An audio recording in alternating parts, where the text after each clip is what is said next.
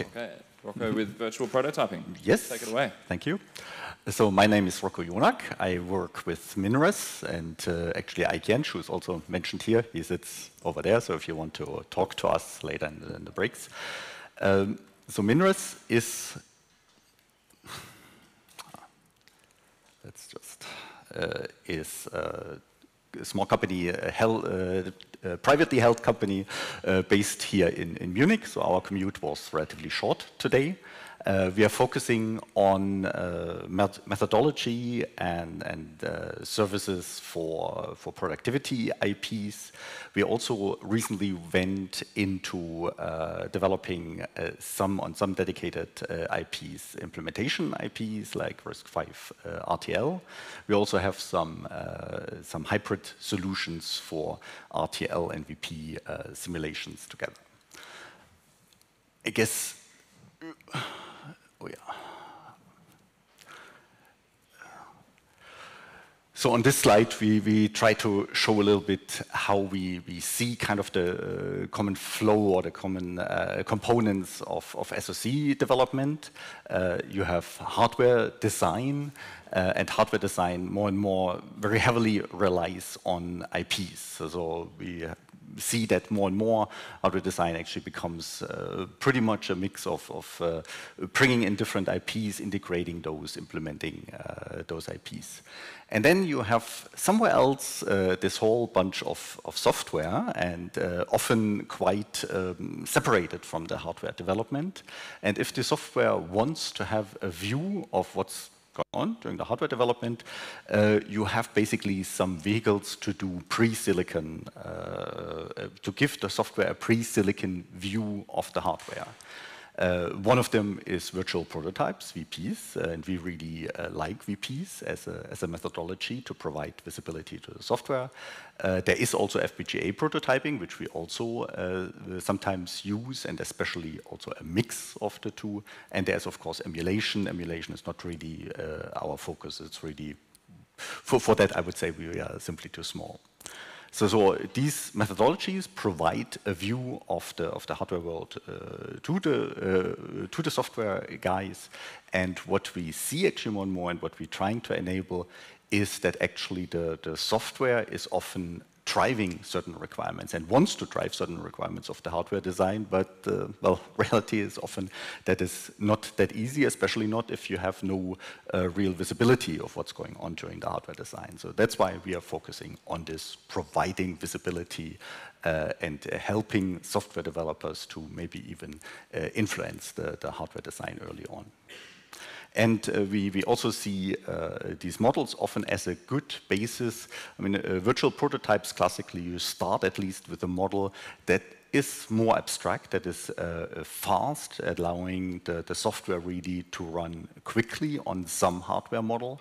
But if you want to really get realistic results for architectural analysis, you really need to refine your models, and then often the problem becomes how much effort do you want to actually spend, how much effort do you want to put into this model development, because after all, at the end of the day, the hardware development is the most important thing. But we believe if you start early on with virtual prototypes and you use productivity libraries, which I will show in a moment, then you can really also use that methodology to improve your models at the end, and to get really to models in a relatively short time that give you relevant information about the performance of your system. So now let's get a little bit more concrete. So what we provide, for instance, is an environment called DBT Rise. It's an open source. It's available open source. So what DBT Rise allows you to do, it allows you to describe basically your processors. Now as an instruction set simulator. Now what we do, a lot of people, well, it's if you describe everything yourself, this is quite some effort. So for instance, for RISC-V, we have already some implementations where we went through this step of basically putting all these different descriptions together. Also, by the way, the way how you describe the processor is open source, so it's not tied into some tools. We know there's some other solutions where you're tightly linked into tools in order to do that. So here you really have an open source solution for that. So what you get out of all these different descriptions of your processor is an ISS, an instruction set simulator. Now, on an instruction set simulator, you need to provide a number of services in order to really realistically be useful to a software developer. Specifically, you need a connection to a debugger, because a software developer will want to debug its software running on this ISS. And what you see on the bottom, this ISS is basically the top part, and it is a very important part of your system, but it's not the only part of your system. There is also interconnects, there is different peripherals, and these peripherals are in all systems basically important. Often we see actually that people using, let's say, closed source environments where these peripherals are kind of modeled in a closed environment. You don't even know exactly how they are exactly modeled, what impact they have.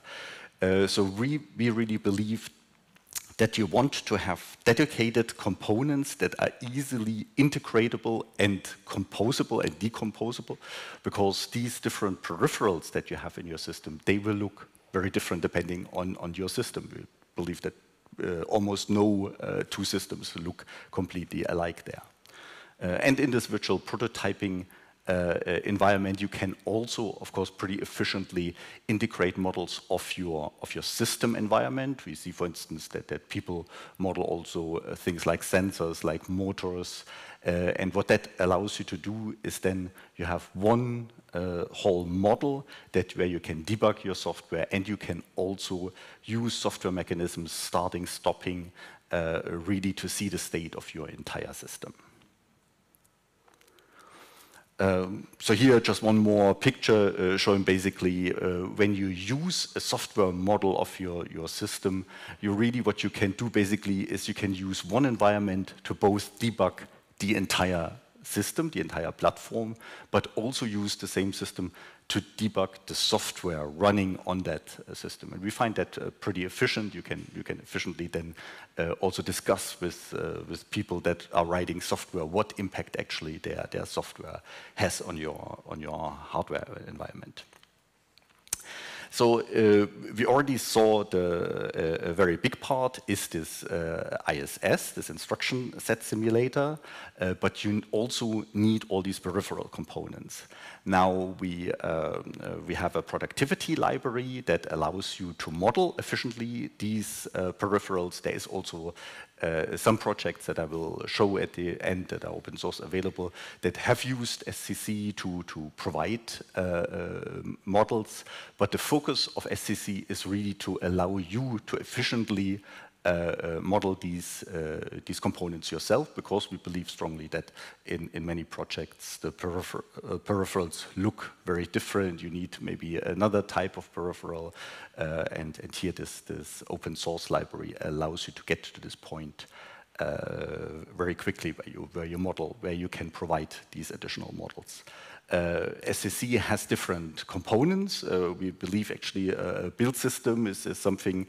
A common build system is something that we see as very important and very commonly actually needed in a project. It relies on open source software, of course, but what we did here is we provided links to commonly used integration tools, because also one of the things that we see with virtual prototypes is that often people have different target tools that they want to use, but they don't want to bind themselves into one of these tools. So what SCC, what is common build system, allows you to do, to kind of switch easily between different target systems, whether you want to go for a tool from Cadence, Synopsys, or just some based on the open source implementation of SystemC. Yes, I think I have some. Okay. Maybe I should also talk about some of the other components that are in SCC. There is some common elements that are useful for modeling. Both for the SystemC in general and specifically for LT, for loosely timed components.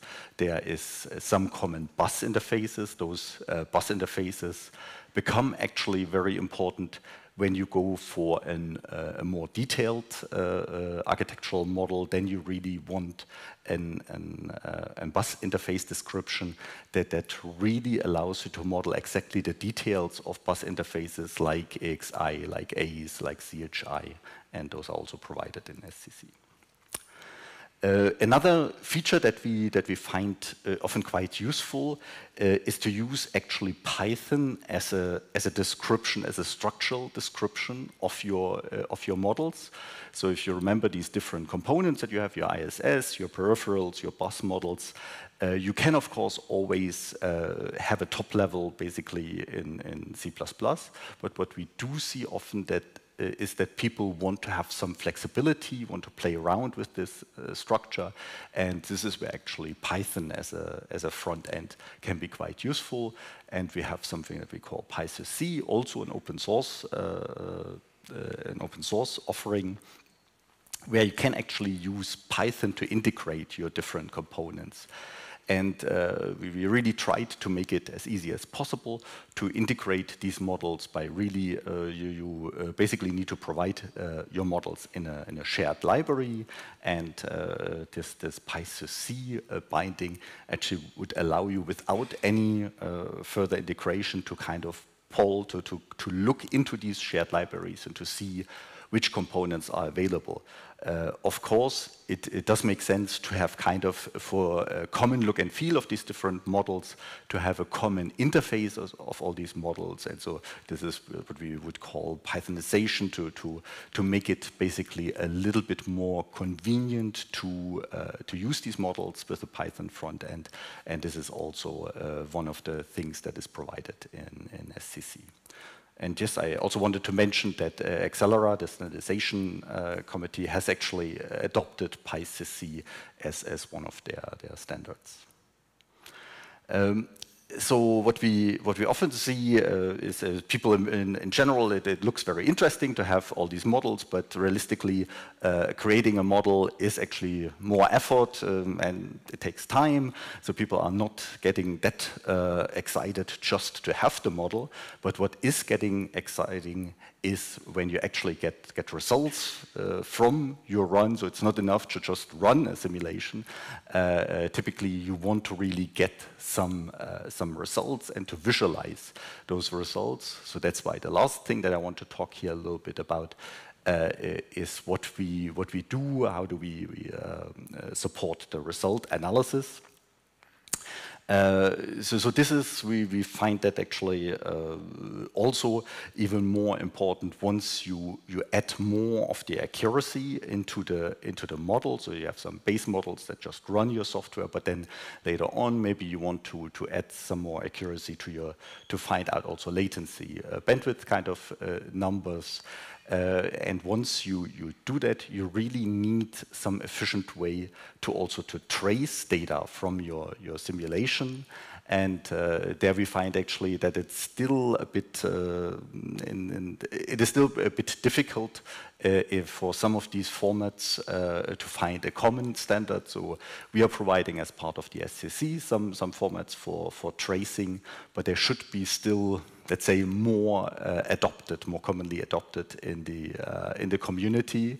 And we find that open source, of course, there is a great way to provide these formats, but hopefully they will also get adopted. Today, a lot of the performance analysis capabilities that we see are really tightly linked into tools from Cadence and Opsys, and those are very good tools, but we all know open source tools are better.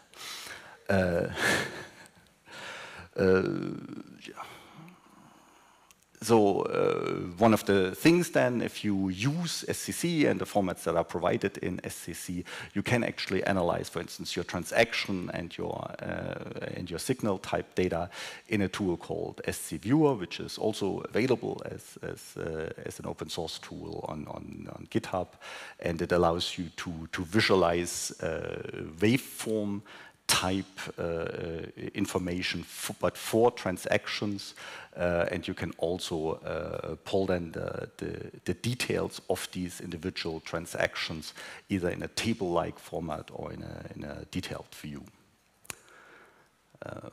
Yes. Besides this kind of tracing or this kind of visualizing of a trace, it is also, we see very common that you want to do kind of some post-processing, because often it's not only the waveform type analysis, you want to often get just some common performance numbers, your bandwidth, your latency, min, max kind of things. So these common formats also allow you, of course, then to provide post-processing scripts. We do have internally there already some solutions. Not all of those are open source, but I think based on an open source format, you can easily imagine that it is relatively easy then to write your own post-processing scripting. And the final goal, what we always try to, if somebody asks us, why do we do all of this, why do we get there, is then having some kind of a nice dashboard-like view where you actually see all your results together in one nice view. And this is typically where people then kind of see why you want to go there. But before you get there, there is quite a lot of work that has to be done. And I think the last slides that I wanted to have here also some of the open source offerings listed here, and I think since the slides are probably, I don't think you want to memorize these links, but the slides are probably available then later through the website. Right. Yeah.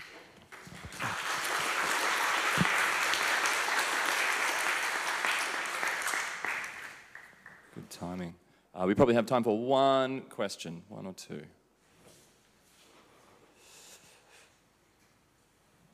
Was that waveform viewer, that looked like it used GTK waves sort of underneath somewhere? So we do work also a lot with GTK wave, but this was not GTK wave. It is inspired, I would say, by GTK wave. Should I say that? Yeah, well, yeah, inspired. Actually, it would. One great thing would be if GTK wave would be able to visualize these transactions. But frankly, we are always looking, and we don't see too much activity there. Yeah, yeah. Cool. It looked good though. It's nice to visualize that stuff. Okay, if there are no questions, shall we? Oh, one question over here. We'll just do one, okay? Then we'll chat to him at lunch. Yeah. Thanks a lot. Maybe it's pretty obvious, but why did you choose QEMU versus Core DSL for your instruction set simulator? QEMU. So no, we actually didn't use QEMU. I don't know, where did you get this? No, why did not? Why did I not use? Yeah. Okay, okay. So QEMU is one of the examples of what I would call a closed system, where you basically have within your environment also all your peripherals modeled. We do know they have links into the SystemC world with TLM2 ports, but it is kind of an overhead. We saw some examples where we felt that the overhead is a little bit too high, the solution to link in a full QEMU environment. However, I think there is now some project where just the core of the technology is being taken, and you can use that core kind of as a back end. And this is actually one of the things that we are also working on, to have this core system also as one of the options that you could use as part of this DPT RISE ISS. It would still, the interface to the outside world would still be a TLM2 interface, because we feel like for composition and decomposition of platforms, that is still the most common and most efficient way. Cool. All right. Any other questions? You can find Rocco outside at lunch. Let's thank the speaker again. Cheers.